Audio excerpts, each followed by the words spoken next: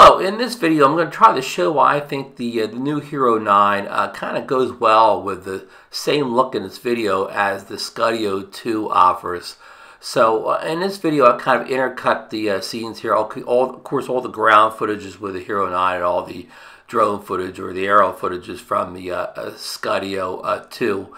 And I filmed the Hero 9 footage first. The lighting's a little bit different. It's a little brighter at that point. Of course ground footage looks different, but I tried to intercut enough to give you a sense of what I think is a good match. So I hope you enjoy this video, and we'll see you in the next one.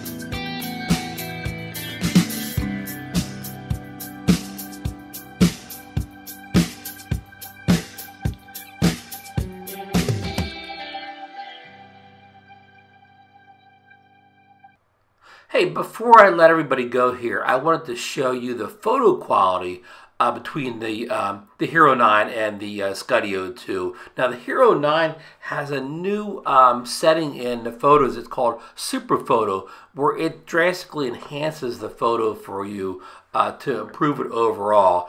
And all these ground photos, of course, are the Hero 9. This is all using the Super Photo feature, and the Skydio 2 has an HDR photo feature. So now we're looking at Skydio 2 photos. Now, all these were taken using the HDR photo option, which would be the comparative thing to the Super Photo from the Hero 9.